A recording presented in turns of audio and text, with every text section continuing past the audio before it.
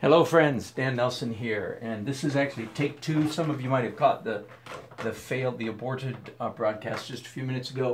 As I say, it got aborted, so I'm doing this again. I want to talk about the right way to cheat, and I need to look you in the eyeball to do this. First of all, please understand that as an artist, all cheating is legal. What do I mean by cheating? I mean projecting, tracing, measuring any mechanical device or strategy used to, especially in portraiture, to get the image down. That some of the greatest artists and almost all the greatest illustrators in the world have cheated. There's a big but coming. You ready? Cheating is legal. But every time you cheat, your brain shrinks. I like to put it in the most dramatic way possible. When you cheat, when I cheat, your skills deteriorate. And I don't know about you, but that thought strikes terror in my bones because I do not want my skills deteriorating. Okay? So let me restate that again. Cheating is legal. Go ahead, do it. Anytime you want to, anytime you need to. There you go, there's a real word. Anytime you need to, cheat. As an illustrator, there are many times I have to cheat. But every time you cheat, your skills are going downhill. So, you don't want to cheat too often.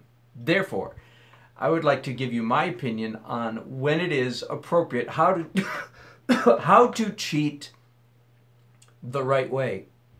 And here it is. Let me go back to the painting. And especially in the realm of portraiture, here's the right way to cheat.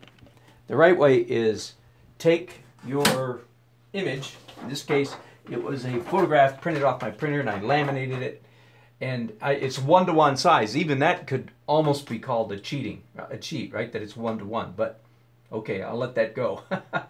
And just do the best you can to copy this the old-fashioned way, just like the cartoon artist. You know, stick up your thumb.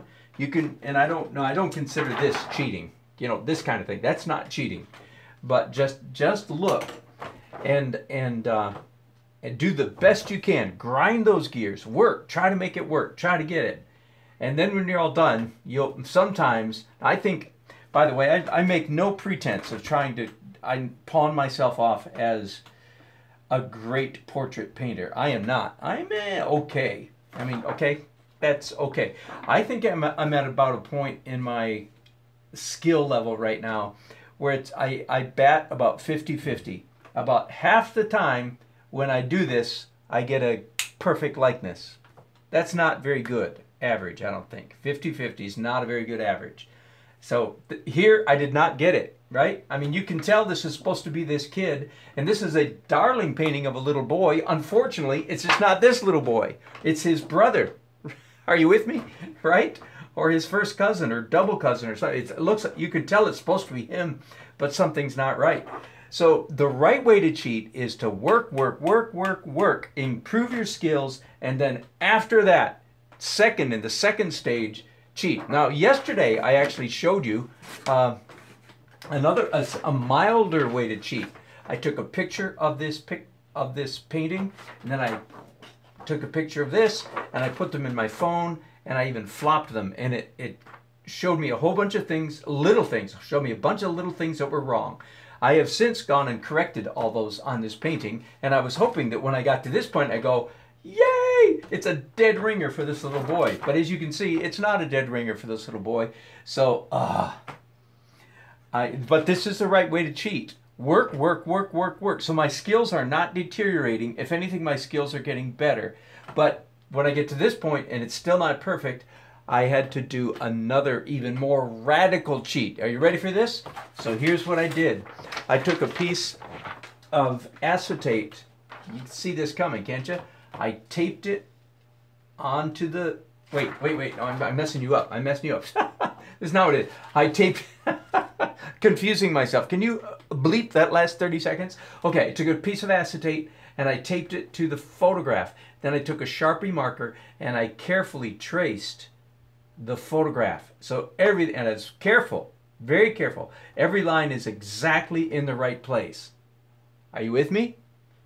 I hope I haven't confused you too much. I traced the photograph on acetate. So now I've got a perfect line drawing of my little boy, right? Then, here's where I was getting ahead of myself. Then I line this up, especially line it up with the eyeballs, with the eyes. Lined it up just like that. And then took a picture with my camera, click, sent it to my computer, and then printed it off on my printer. So it looks like that. Are you with me? Took the acetate, traced the photograph, put the photograph on top of the painting, take a picture, print it out. So now I can see, I mean, I didn't really need to print it out. I'm just doing this for you. I could have done it off my computer screen, you see back there.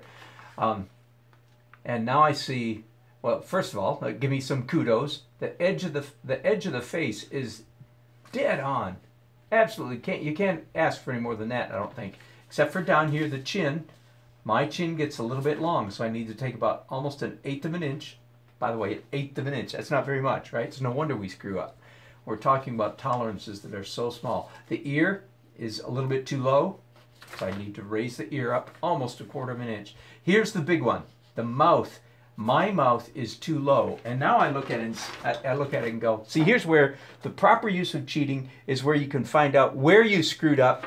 Listen to me, not only that, if you use my technique, that is, grind the gears, work, try, work first, and then cheat second, after a while, you'll begin to discover patterns. You'll begin to discover, ooh, I often screw up in this way. So like, maybe one of mine, I don't think it is, but maybe one of mine is that I often make the mouth too low. Now, one of mine is I often make the ear too close. I didn't do that here. I got the ear in the right place. One of mine is I tend to make the eyebrows too high, which I actually did here as well.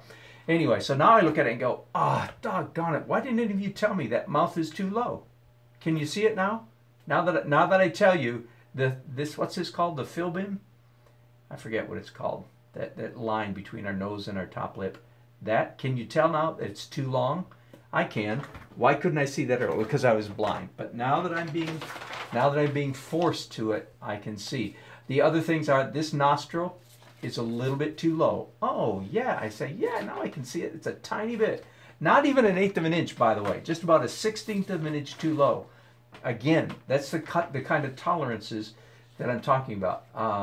That's enough. I'm gonna, you can see the rest from there. Just a couple of other comments. First of all, it is mildly embarrassing to admit all of this in front of you all, in front of international TV. Isn't YouTube great? My mother-in-law, who's nearly 90 years old, still thinks it's marvelous that people watch me from Europe. It's like, Mom, it's the internet. Anyway, somebody from Romania was watching Dan. I go, yeah, Mom, it's the internet. Anyway, so it's embarrassing to admit to people in Romania that I've screwed up so bad. But I hope I'm willing to endure the embarrassment if it helps you, and it actually helps me be a better artist.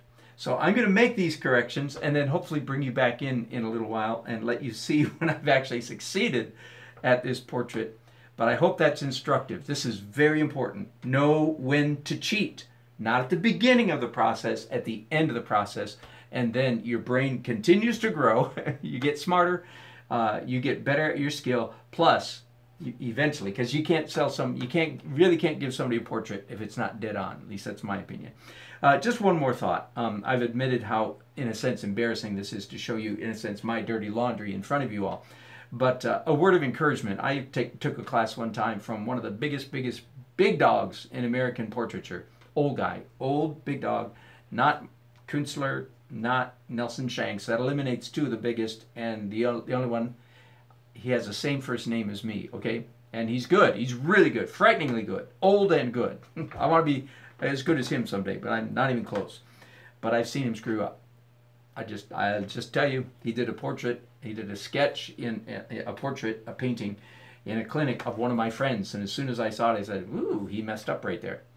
So a little bit of encouragement for me. I'm not the only one that messes up, and a lot of encouragement, I hope, for many of you. Even the big dogs mess up sometimes. So don't be discouraged. And of course, I'm talking primarily about portraiture here, the hardest thing in the world to do. So I'm going to make those changes, and I hope that's helpful to you. I'll show you this portrait when I finally nailed it. Thanks for watching. If you like this, subscribe and click like. Appreciate it. Bye.